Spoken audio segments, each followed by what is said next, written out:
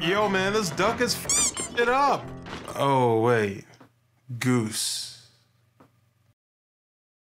What's the difference between a duck and a goose anyway? Oh, ducks are smaller.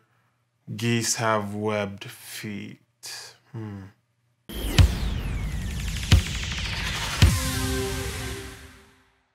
What's up, guys? Charles Powers here, and though we are a few weeks removed from PAX West 2019, Del and Carlos were out there killing it on behalf of the TGF crew, and you know what? I'll jump right into it.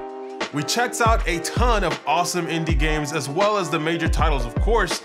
We also got some hands-on time with the Google Stadia. All of that content you can find at thegamefanatics.com.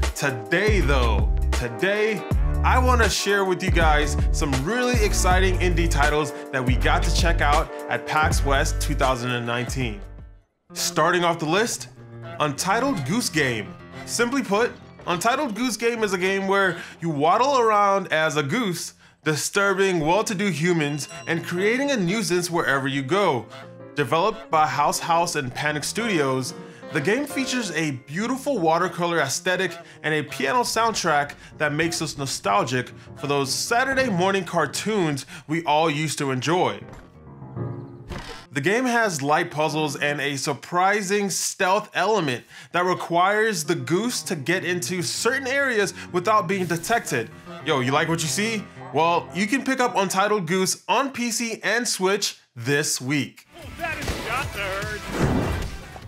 Next up, Hot Shot Burn, a competitive action game where you choose from a wild assortment of characters, from space marines to quirky aliens. The cast, they kind of look like they just got plucked out of a Nickelodeon cartoon. Man, I love everything I see about this and wish with all of my being that this becomes the sport of the future. You've got one life, a map with all sorts of dangers to watch out for, and on top of that, you've got to kill the other players. If you're still alive after all of this, the game's commentator will probably have you in stitches. Well, I hope Luna's family wasn't watching.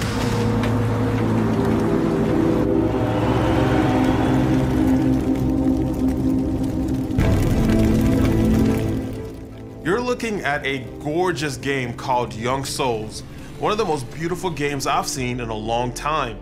Young Souls is a dungeon crawling RPG where a duo of red-headed warriors fights through over 70 dungeons.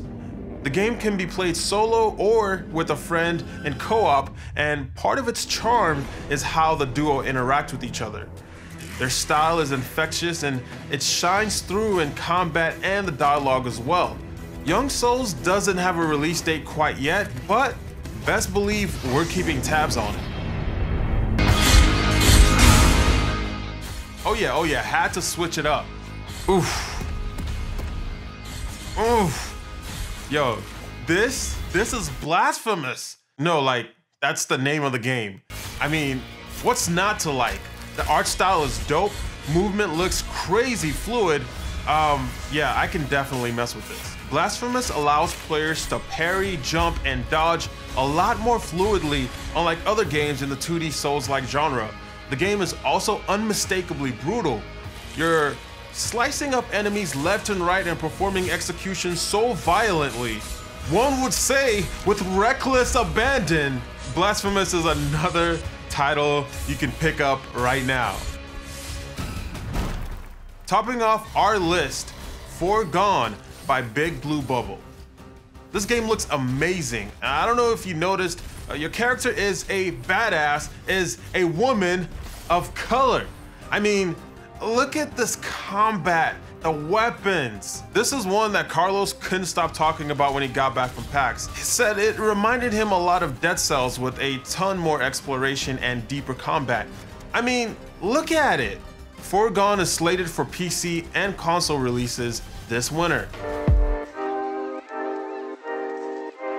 Man, I just can't get over how amazing these games look and how well they play.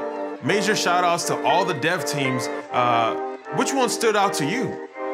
Any questions you may have, drop some comments below. Thank you for watching. I'm Charles Powers. I'll see you in the next video.